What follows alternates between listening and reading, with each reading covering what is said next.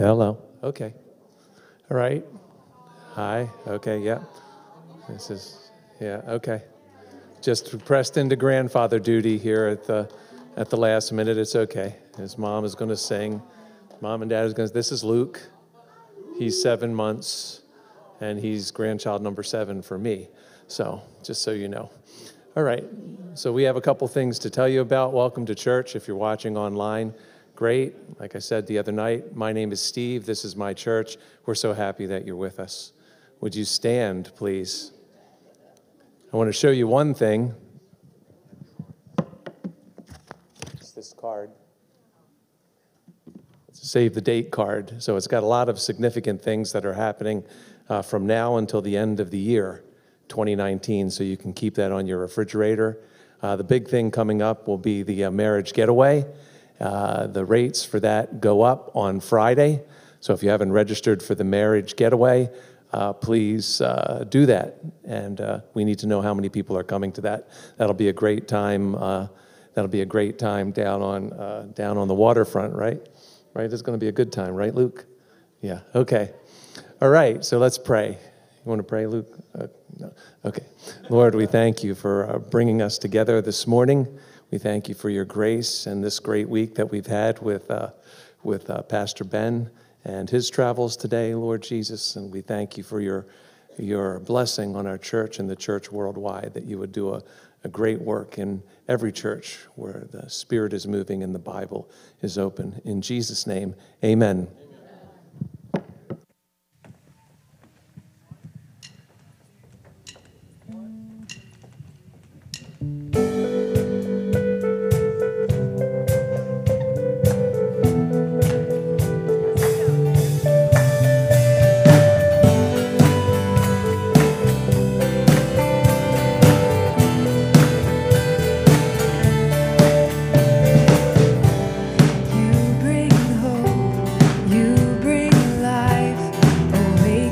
Hearts, open eyes.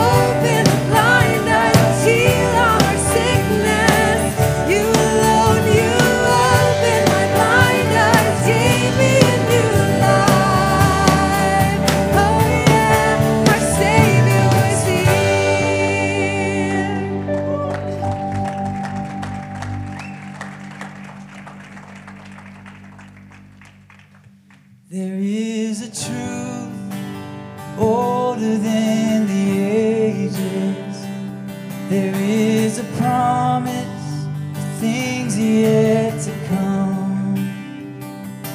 There is one born for our salvation, Jesus.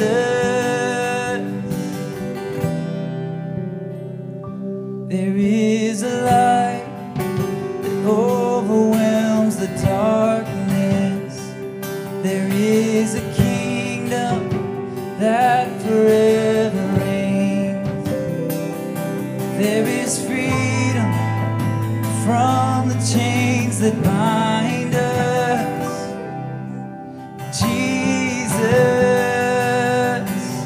Jesus, who walks on the waters, who speaks to the sea, who stands in the fire beside me. He roars like a lion, he bled as the lamb, he carries my healing in his hands, Jesus. There is a name called in times of trouble. There is a song that comforts in the night. There is a voice that calms the storm that rages. He is Jesus, Jesus, who walks on the waters, who speaks to the sea, who stands in the fire beside me. He roars like a lion, he bled as the lamb, he carries my healing in his hands, Jesus.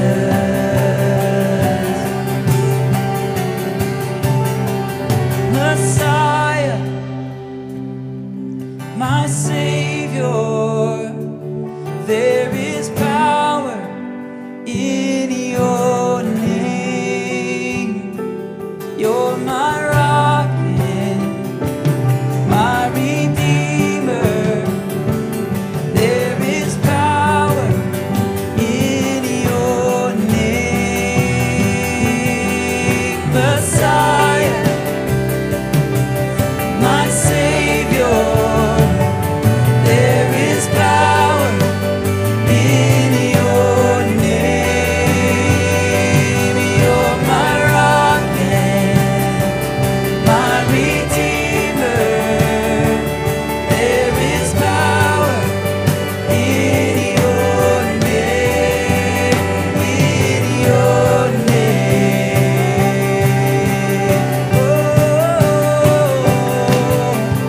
You walk on the waters, you speak to the sea, you stand in the fire beside me. You roar like a lion, you bled as the lamb, you carry my healing in your hands. God, you walk on the waters, you speak to the sea,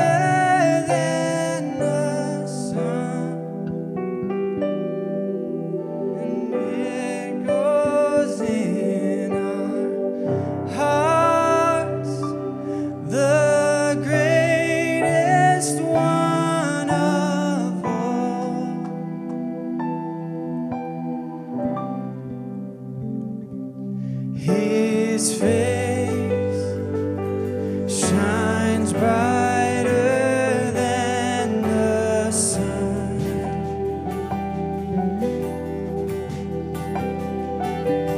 His grace as boundless as His love.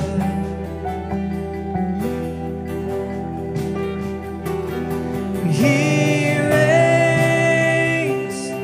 with healing in His wings, the King above all kings, the greatest one of all. Lift up our eyes, see the King has come, light of the world, reaching out for us. There is no other name, there is no other name, Jesus Christ our God. Oh, seated on high, the undefeated one. Mountains bow down as we lift Him up. There is no other name, there is no other name, Jesus Christ our God. Oh, find hope when all the world seems lost.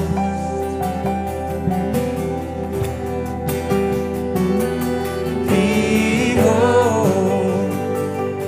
the triumph of the cross. For His power has trampled death and grave. Our life found in His name, the greatest name of all. Lift up our eyes, see the King has come, light of the world, reaching out for us. There is no other name, there is no other name, Jesus Christ our God. Oh, seated on high, the undefeated one. Mountains bow down as we lift Him up. There is no other name, there is no other name, Jesus Christ our God. Oh, like Jesus.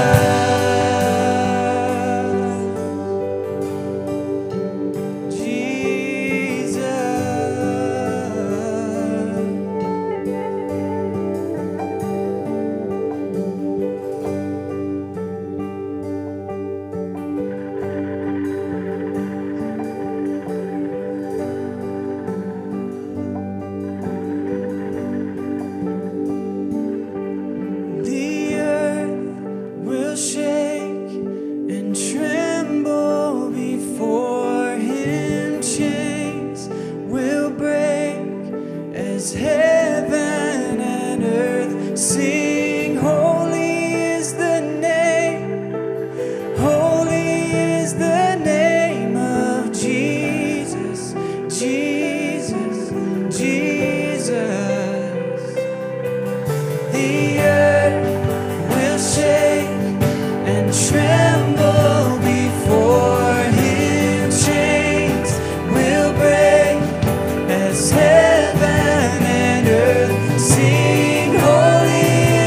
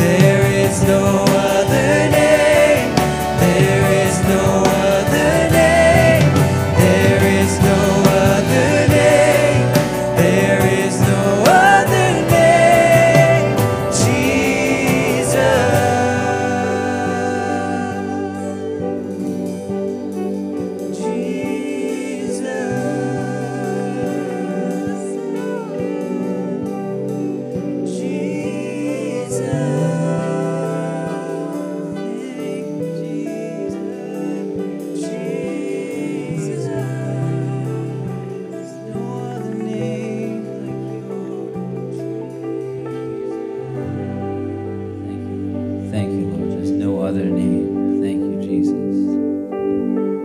You've been given a name above every other name, that at the name of Jesus every knee will bow and every tongue will confess that Jesus Christ is Lord, to the glory of God the Father. Thank you, God. Jesus. Let's just say his name, Jesus. Jesus, Jesus, Jesus. There's no greater name that we could say, no greater word that we could utter.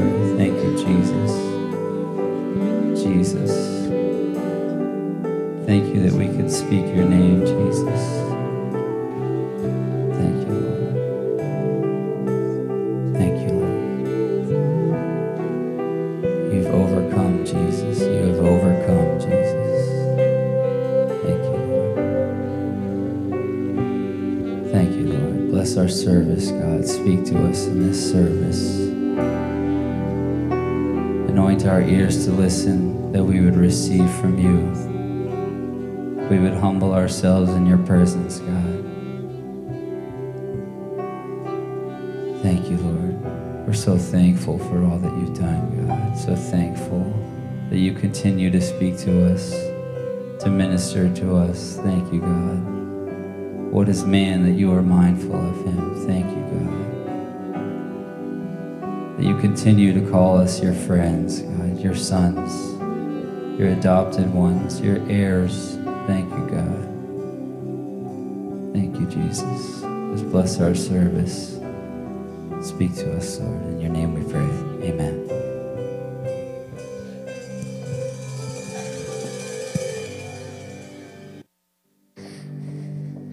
Good morning. Praise God. Praise God. Amen. Praise God. Hallelujah. Thank you, God. Steve and Nancy, great to see you. And we have Pastor Lewis here from Saugus. It's great. He's drove down to be with us for the weekend. And then Pastor Ben, this is his last day. He flies out tonight to Israel to go back, and we had just had a great week as God used him to minister to us. It was so fresh and spiritually encouraging. And for me, as he's a very dear friend to so many of us, and I didn't do a lot of preaching. Wow, that was great to be sitting with you folks, down there, and just be all week listening and being fed and encouraged. It was such a treat. Was blessed. I was so blessed by it. On our sermon card, this is our last Sunday on the card, and maybe you don't know that we are following this, but this is the last one. Friends in heart. This is our theme for today, friends. And I can't help but feel that with Pastor Ben here, has a very good friend, and Pastor Lewis. Pastor Lewis was a 6-hour drive or something, or 7 or 5 or 6.5, to get in his car, up in Boston and come down and just be with us for a couple of days. That means a lot. And he's doing it before God and us, and blesses us. It's a blessing. It's a big thing. So I appreciate it. And then through the week, because Pastor Ben and I go back more than 40 years, we've been together. And we have been together in the spirit, though living in separate countries. We have years together where we were bonded in the Lord, in our work, in our heart, in our mind, in our way. Pastor Chuck Heidenreich is sitting here, Sue is here, and they know this in Africa and in their lives, as we all learn this in the Lord. What is a friend? Good question, isn't it? An important one. Like, what is a friend? A spiritual friend, you know. Okay, so that'll be our subject this morning, and it'll be rich. Pastor Ben is going to share with us. Before we move on, I'd like to give a shout out to Pastor Ray and his homeless ministry. There's a photo that you sent me last night. I didn't get it, to go up on the screen. Maybe later today we'll show. But he had on the street, how did it work, Pastor Ray? We did a vigil last week for a fellow that died, and while we were doing the vigil, another kid overdosed. So somebody asked us to get the word out, so through the homeless community, we put the word out on Facebook. And the family left from Parkville from the viewing, and we had a candlelight vigil at the Essex Library with 72 people, plus 10 people from the Midnight Express were there. And one person got saved, and a lot of chatter on Facebook now about getting off the drugs, so something's happening. Good, thank you.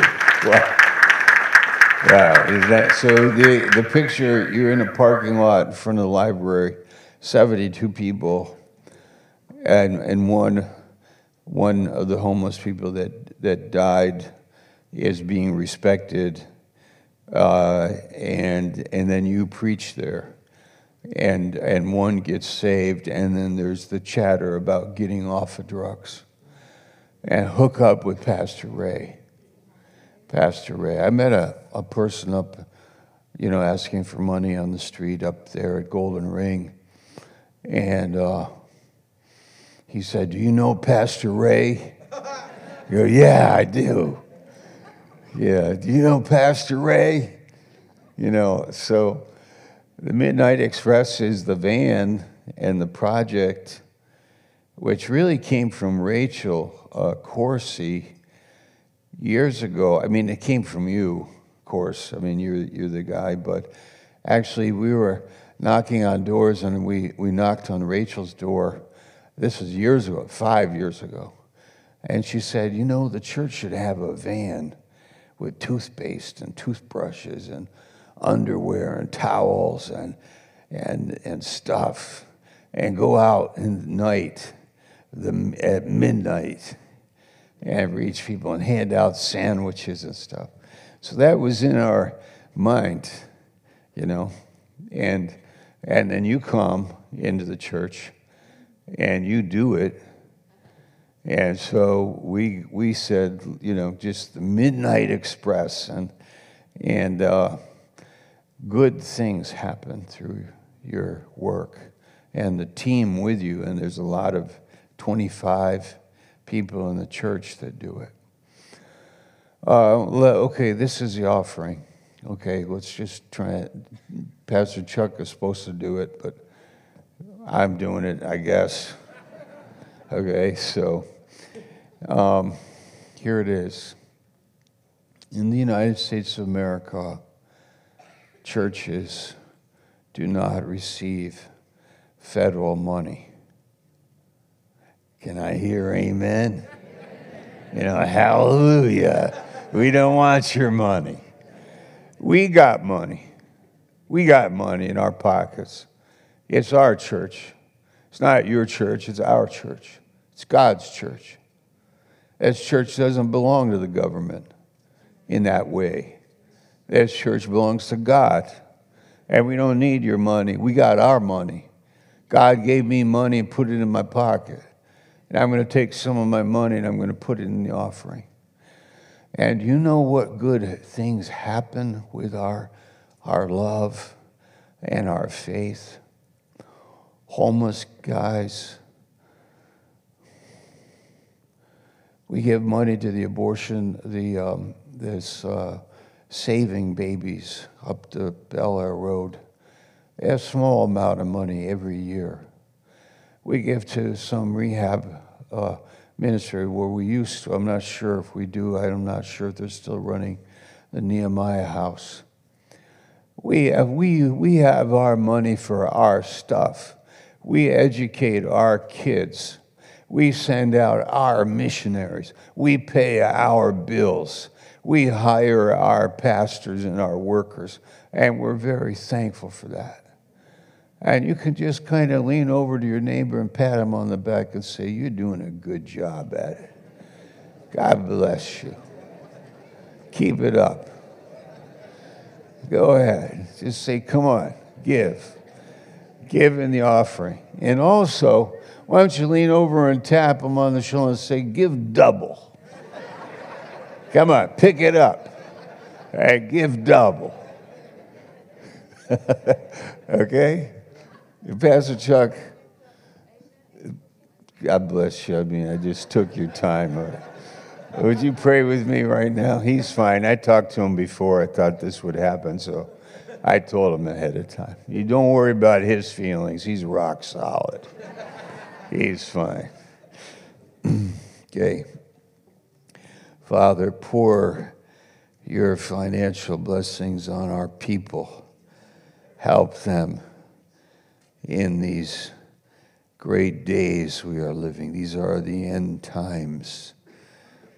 And we more than ever see the strength of America coming from the people, from in our hearts, from spiritual people, God's people, people with love and serving down in the gutters and on the streets and where people live. Help us. We want babies to be born, not aborted.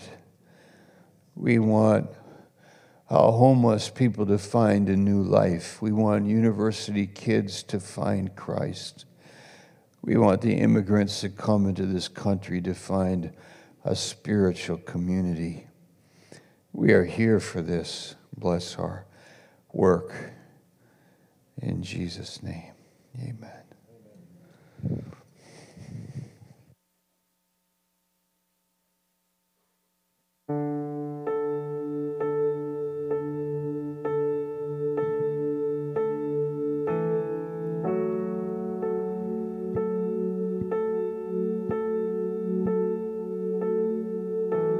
Your voice made the stars ignite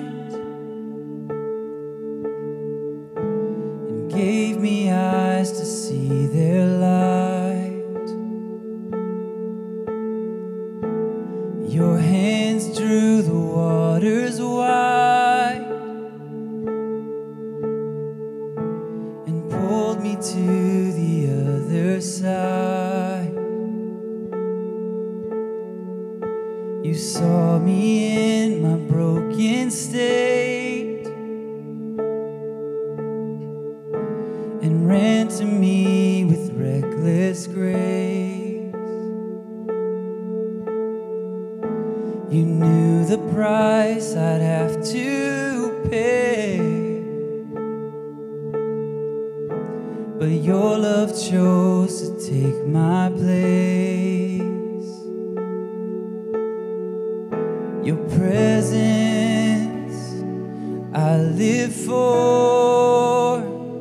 I'm all in. I'm all yours. I'm giving everything that I've got. I'm singing at the top of my lungs because you're worth it. You're worth it all.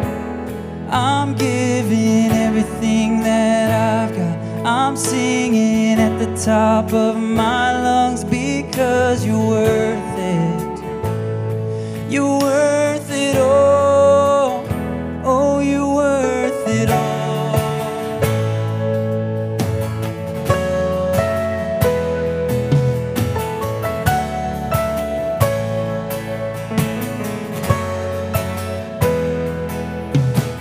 Your lips drank the bitter wine. You bore the shame of every crime. Now I am healed with every stripe. Oh,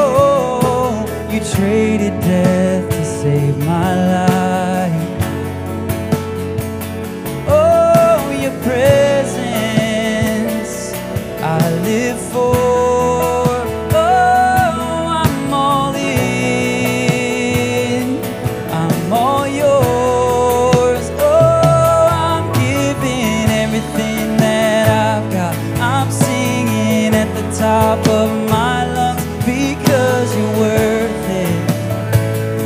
You're worth it all. I'm giving everything that I've got. I'm singing at the top of my lungs, because you're worth it. You're worth it all.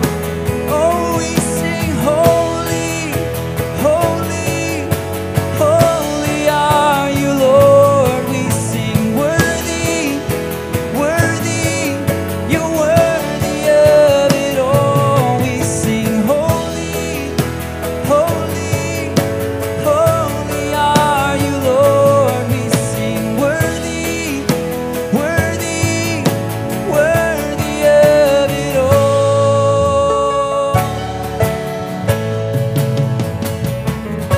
Oh, you're worthy of it all. Oh, I'm giving everything that I've got. I'm singing at the top of my lungs, because you're worth it. You're worth it all. I'm giving everything that I've got. I'm singing at the top of my lungs, because you're worth it. You're worth it all.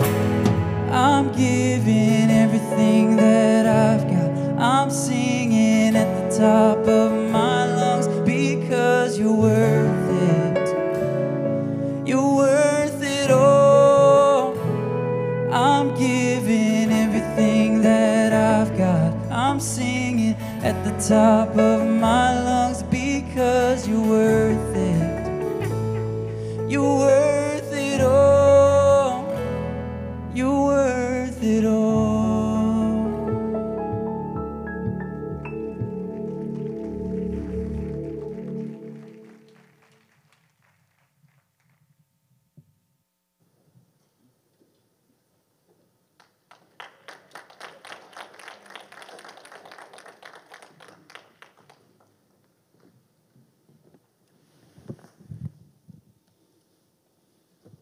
Good morning. Good morning. It's good to be here. I know this verse is from God because I woke up at 1:30 in the morning, and I don't wake up at 1:30 in the morning. And God said this verse to my heart. So Ephesians chapter 4. Just the beginning part of it, verse 4 says, there is one body. That was it. So don't read anymore. There is one body. Just think about that for a little bit, and that's what I started doing. And, this is one body. In Baltimore, we have our church in Peabody. Say the body there, the body in Baltimore, the body in Marlboro, and there is local expressions, but we're one body. We're one body, and in the one body principle, there is neither rich nor poor, even though there might be different personalities, but in the one body, in Christ, we are one. And if we see just Jesus Christ, like somebody asked me a little while ago, they said somebody got into some trouble. And they said, you should have known this person would do this. You should have known that he was always like that. I said, I only know him as a Christian. I don't know what he was like before. I only know him after Christ. Like the song we just sang, there is no other name. But like I have that name, and you have that name. We are called Christians after Christ. And we have Christ between us. And the devil loves to, like he gave me 1,000,000 reasons not to come down here. 1,000,000. You know, my wife is homesick right now. And said, so maybe you should stay home. take care of your wife. People are sick everywhere. Things are going on with people. The Patriots are in the Super Bowl. So you can't go to Baltimore, a Patriots fan. The Ravens fan will find out. Oh, maybe I should wait till after the Super Bowl. But no. I just didn't wear any Patriots clothes down here, that's all. No. But the devil loves to make us feel like strangers in the body. There is just one body. But isn't it amazing how the devil comes at us and tries to make us feel strange in that one body, just because a part of it is 400 miles away? Or maybe it's right next door. Like, I don't know if God laughs or he weeps when he sees churches lined up on a corner, like you can see a city block and there's 6 churches, and none of them talk to each other. But there's one body. So if they're believers in Christ, they're one body. And it's amazing to me sometimes that we just let these little differences get in the way. But if they are believers, then they're in the same body. We're one body, one. And we are one because of Christ. We have that name, Christian. Did you ever try to save a saved person? I saw that happen a few weeks ago. We're out in the streets and talk to this person. The person says, "Oh, I'm saved." And the person said, "Really? Are you sure?"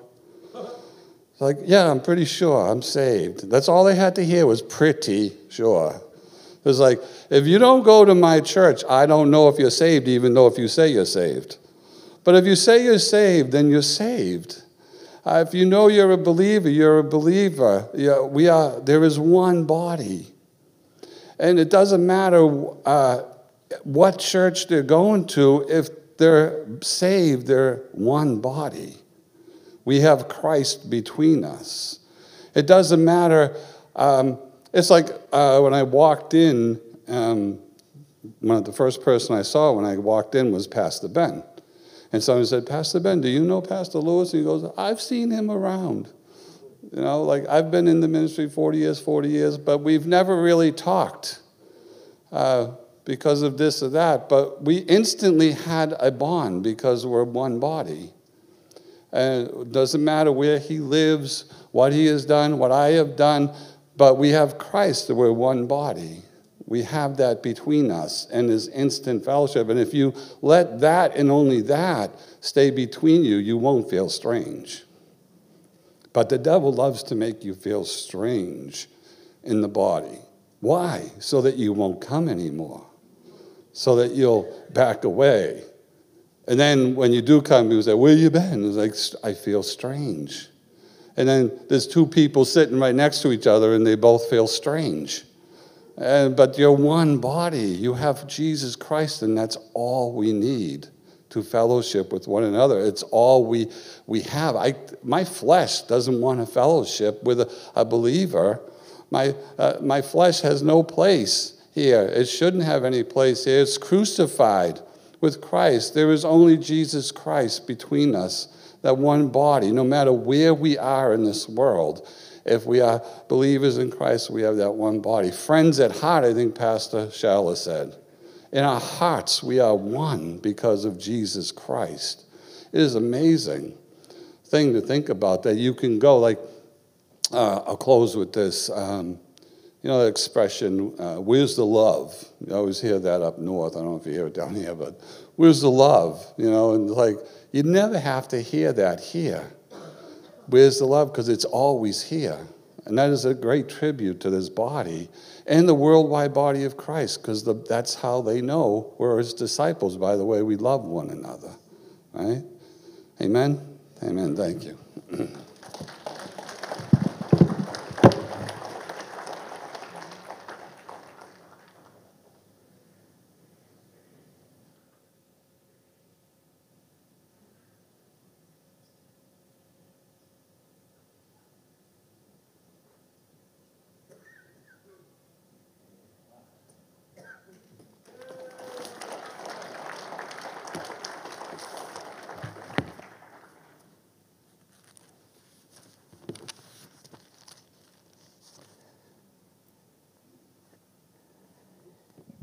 I could have honestly listened to longer to this. This was so healthy, so good.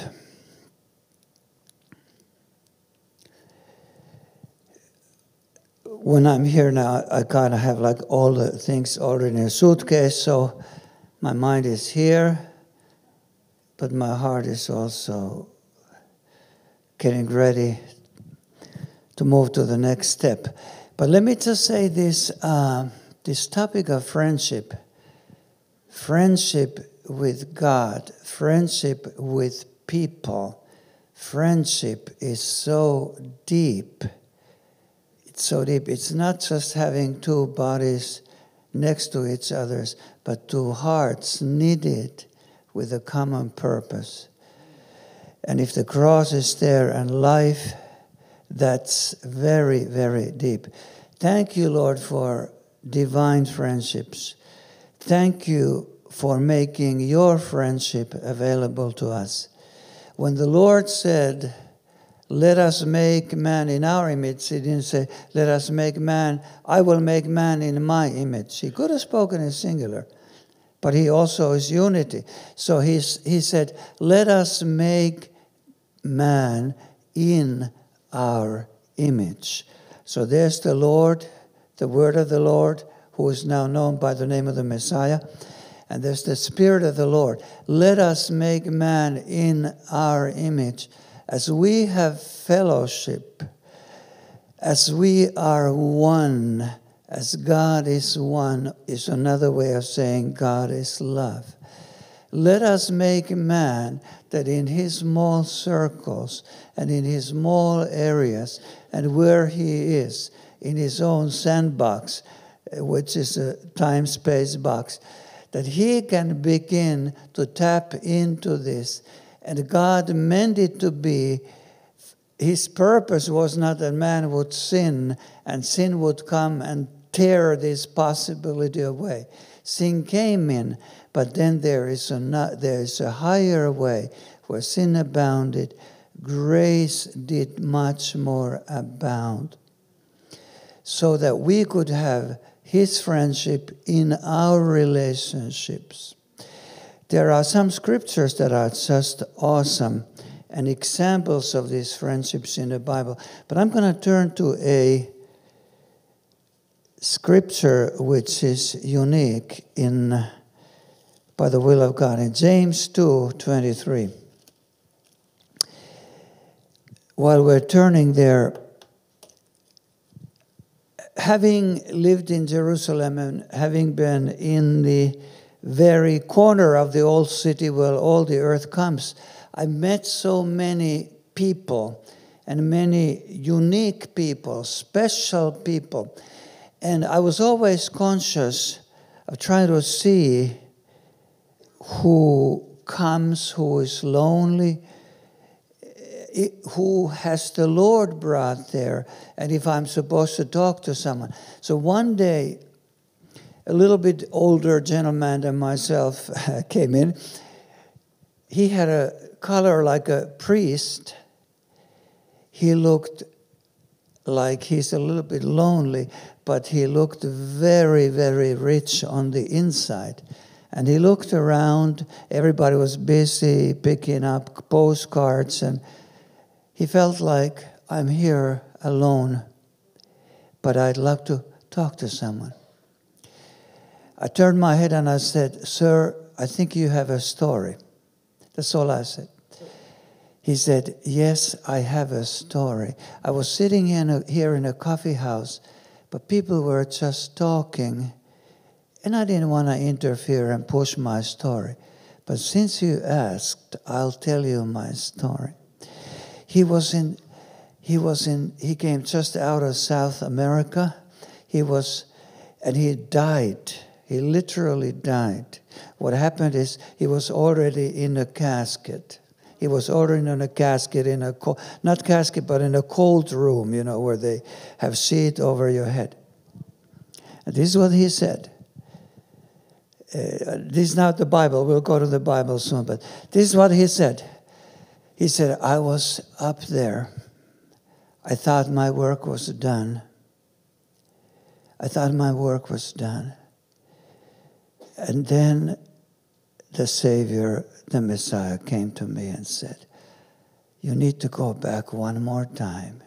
There's a few more people you need to tell the story. And he said, I sent you back. And he pulled down the sheet, and the person working next to him almost had a heart attack. They almost had to change places. But this is about Brother Ron. He was 17 years old when someone asked him to go to a spiritual meeting in New Mexico. Until then, nobody had said to him, I love you. He was crippled. He was born crippled. And people thought that he was cursed. And I can't even repeat some of the things that they said to him and told him. They thought he was cursed.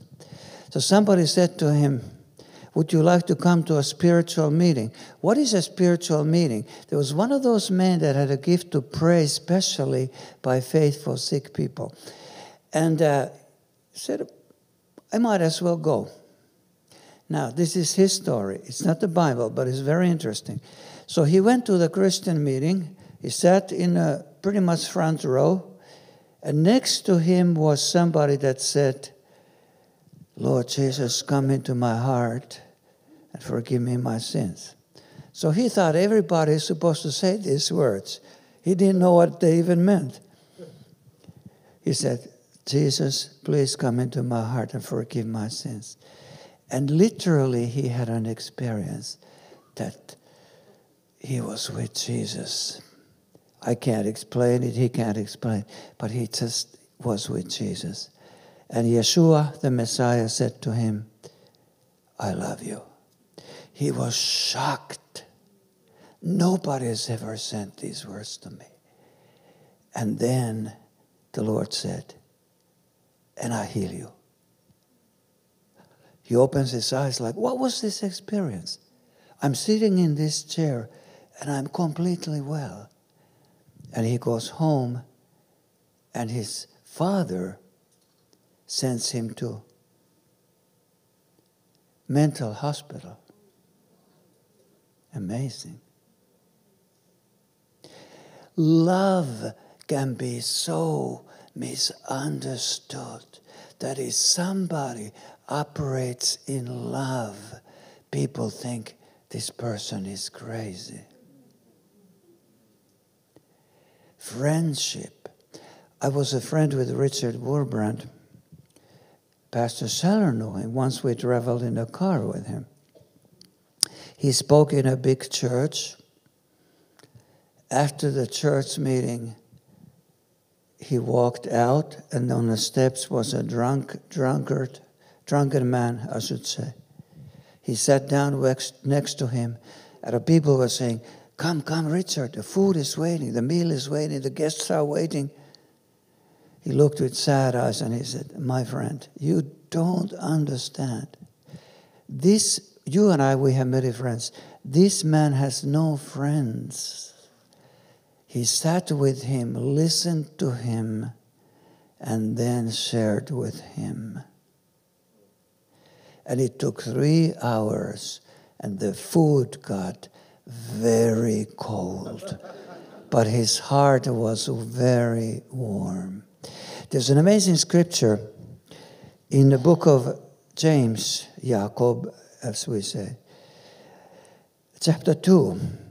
And Abraham is called 3 times a friend of God. Well, we're talking about friendship. Why do we talk about being friend with God? Because I cannot really be someone's friend unless I'm a friend of God. Unless I see that he translates his friendship, the Father and Son's friendship, and that spirit to my friendships. There can be agreement in the mind, but it's not fire of love in the spirit. 2 cannot walk together very long unless they agree. But this agreement can be so deep. By the way, my wife is my best prayer partner. And we'll be married in March, by the will of God, 40 years. No, some of you have been longer. Pastor Sellers beaten me many times over. Okay, James, Jacob, chapter 2 and verse 23. Or 22 and 23. Here's a unique verse, and when you go over it quickly, you may miss the point the way I missed it. Seest thou how faith works wrought with his works, and by works faith was made perfect. And the scripture was fulfilled, which says, Abraham believed in God, and it was imputed unto him for righteousness, and he was called the friend of God. Now here's a point. This scripture which says that Abraham believed in God and it was counted to him for righteousness was fulfilled. I thought a prophecy is fulfilled. But how is it fulfilled that he believed in God and he was justified or saved? How does that need to be fulfilled? That's already a complete statement. Here is the thing.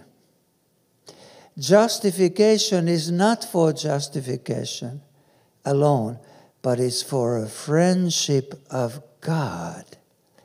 Abraham believed in God, and he counted it for him for righteousness. He saw him as a justified man. And then also, he doesn't tell how it came about, but he was called the friend of God, and he showed it in action. But being justified is for the purpose of being friend of God. Justification is not for justification. Justification is for being friend of God and being friend for one another. And here's the thing. God meant this amazing, amazing purpose. This amazing, amazing life that he is experiencing there. The Shema Israel, all that hero Israel, that passage is all about that. But he meant that to be translated into our world. Sin came in. Sin came in. Sin broke everything. But being justified by his grace is the key. Being justified is the key for the floodgates of life of that resurrection. Resurrection life, by the way, is simply that life of the Father and the Son, that fellowship. Like it says in the book of Romans, that our Lord, after he justified us by his death, or he died for the justifying death, he was raised up from the dead by the glory of the Father. Not just by the glory of God, but glory of the Father, who said, "You are my Son. This day I have begotten you." And in God's eyes, we rose from the dead. So if in God's eyes we are justified, when that translates to friendships, I am to see everybody in 2 Corinthians 5:16 way. We don't know any man after the flesh, and we do not know any man after the human body. We do not know any man after their human abilities. We know them like we enter into the holy place. All the boards are covered with gold. And that's something I cannot do by myself. I cannot go behind the eyes of God and just see everybody how God sees them. But you know what I can do? I can tap into that source and say one more time, herein is love. Not that we loved God. Even the love, its core, its center, its residence, is not how we live by him. We're supposed to live by him. We have that experience. We have that living walk with him where it just happens. Life happens. as we walk in the grace message. But then, here in His love, the center of it is not in this, how we love God, even though we experience that love, giving back to Him. But even the love is not there, how we feel it. I can't deny that there's a lot of feeling at times in it. Nothing is based on that feeling, but there's a sense of life. There's a sense of newness. There's a sense of that good morning, like they say in people that died and came back. That Baptist pastor had a beautiful, they write books. They say that people, after they reach the other side, just in terms of illustration, they say that they have a habit of saying, good morning, even long time after having been there in those glorious places, because nothing is anticlimactic. Nothing is anticlimactic. It's like next moment is better, better, better, more of grace, more of life, more of love, more of glory. However, in little bits and pieces we experience it here. In little bits and pieces we taste it. But the core of love is not even in that. If it were in that, we would be comparing. Friendship could be competition friendships. Oh my goodness, competition kills friendships. I listened to the story of one of the best 10-kilometer runners, and his pal was from the same country, and they competed often, and one of them always got the gold. But you know what, this man, his name was Ritola. What Ritola, some of you remember Ritola, what he said about his pal Nurmi, he said, we only met each other at the track. Before that, after that, we never talked. And he kind of said, like, I wanted to talk, like, sort of wanted to talk to that pal. But no, it was all about who is the best. Friendships are not about who is the best, because we only tap into the source. Here is love, not that we loved God, not even how we experienced Him, but that He first loved us and laid down His life for us. And the more we tap into that, the more friendships are easy. One has a good sense of humor, another is very diligent. There's various different kinds of people. And God expands our hearts in friendships. But our friendships are a way to tap deeper into the love of God. And then God's love, on the other hand, inspires us for deeper friendships. So James is wondering why we are not going back to his book here. Let's go back to it. Okay? Abraham believed in God, and it was imputed unto him for righteousness. And he was called the friend of God. So being justified is a gateway to being a friend of God.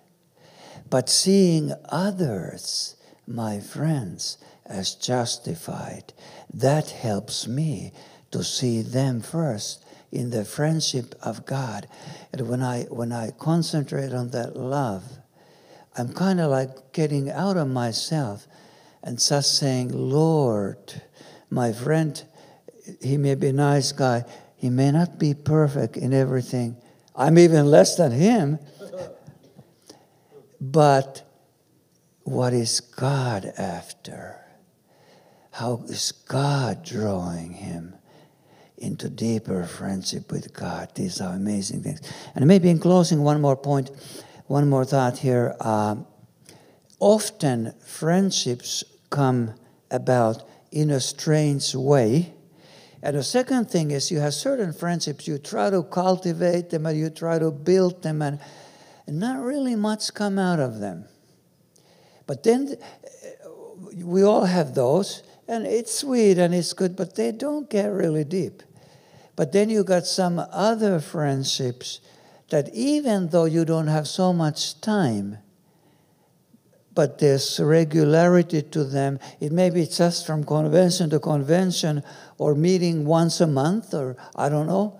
But it is so deep because it is from heaven. And they're God-given. And often God-given friendships come in strange ways. Example, a couple of years ago we went to the conference in Budapest.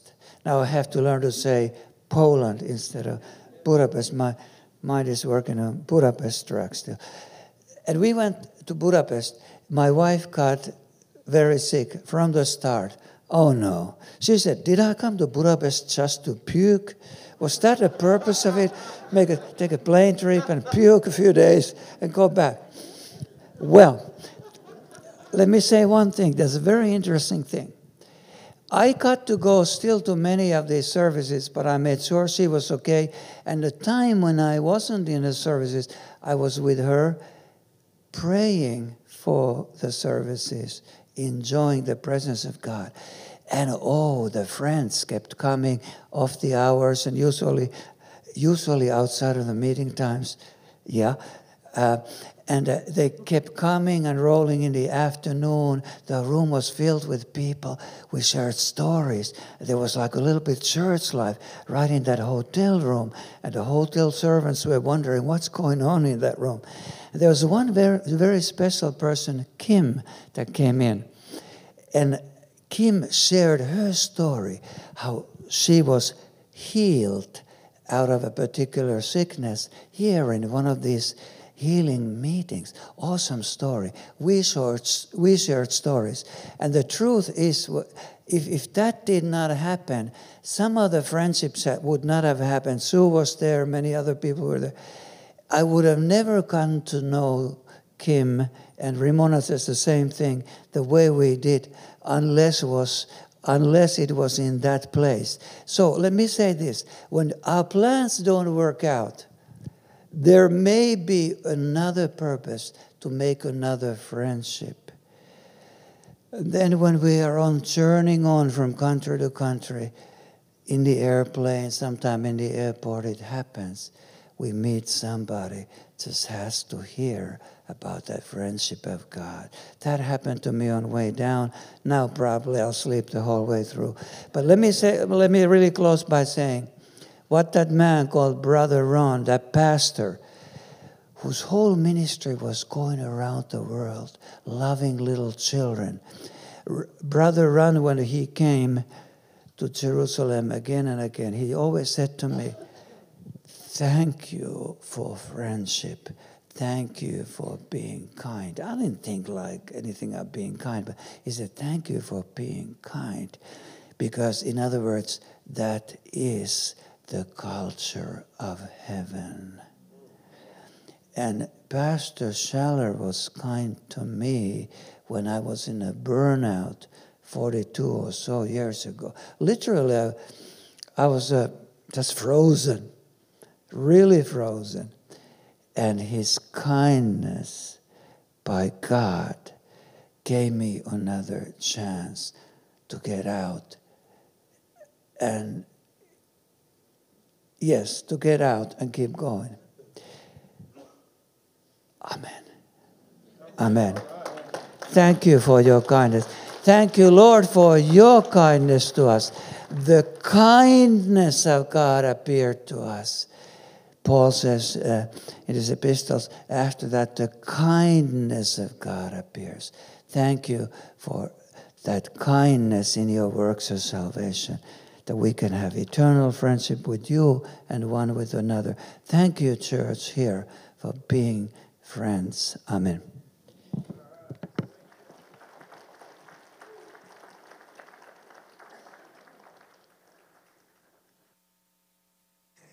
Thank you.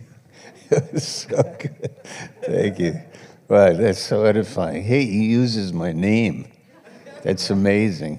It's so edifying, to hear that, and of course the message and the love and the kindness and the Spirit using him. So we're going to be praying for him as he goes back to Israel and his work there and his travels and so on. And he means a lot to us.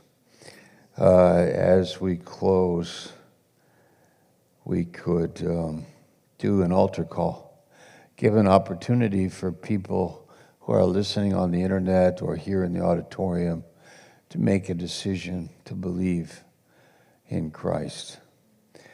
Why do I believe in Christ? Why would I do that? Why do I need Christ? The answer is, I am not a friend of God. To be honest, in Romans chapter 8, I'm an enemy of God. I hide from him. I'm afraid of him. He's the big unknown. I don't really want to be involved. I think it's better and safer to stay away from God and this message and these people and this Bible. I might have a Bible, but I never read it. I might believe that there are believers, but I'd rather not. I'd never really, I don't know who they really are.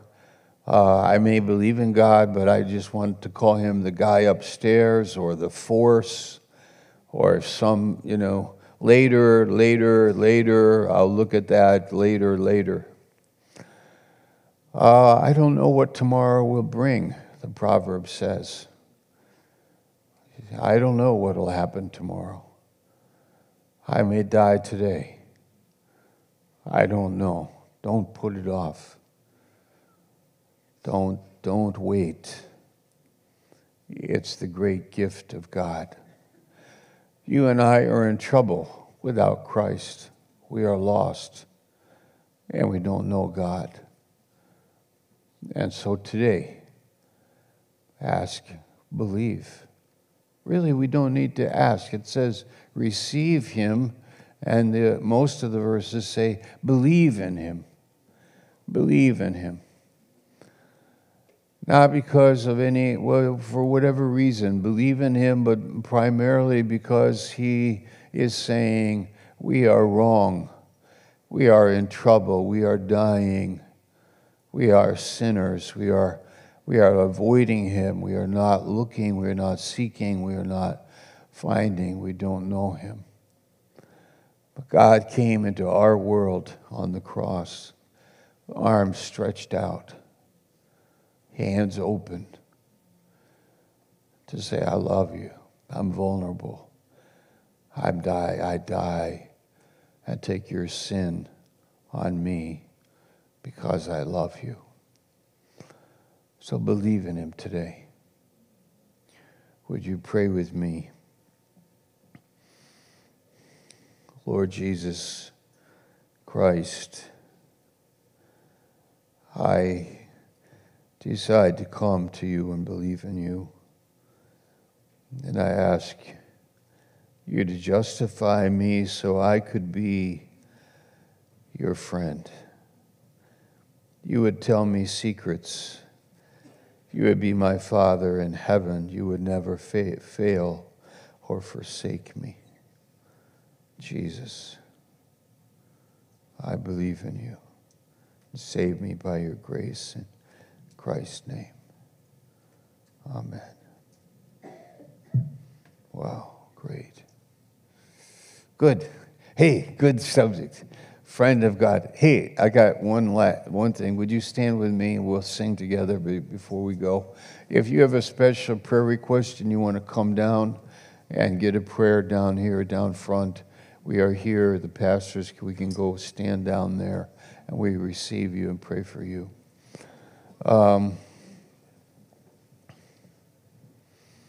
Okay, we'll share it later. Okay, folks, come on.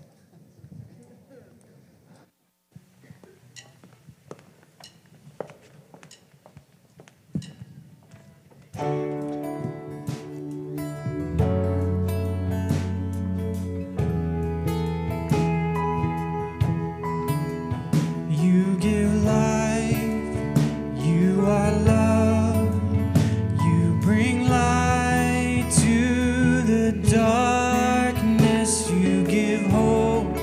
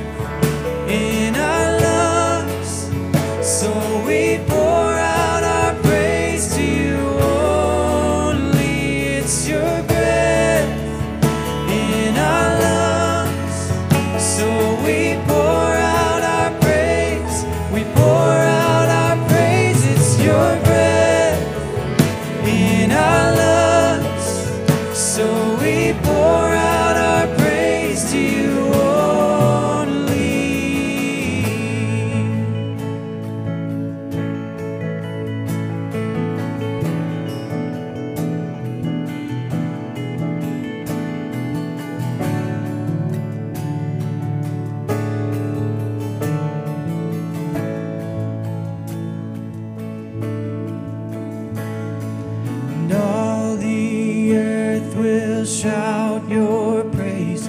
Our hearts will cry, these bones will sing. Great are you, Lord. All the earth will shout your praise. Our hearts will cry, these bones will sing. Great are you, Lord. All the earth will shout your praise. Our hearts will cry, these bones will sing. Great are you, Lord. It's your breath in our lungs, so we pour out our praise. We pour out our praise. It's your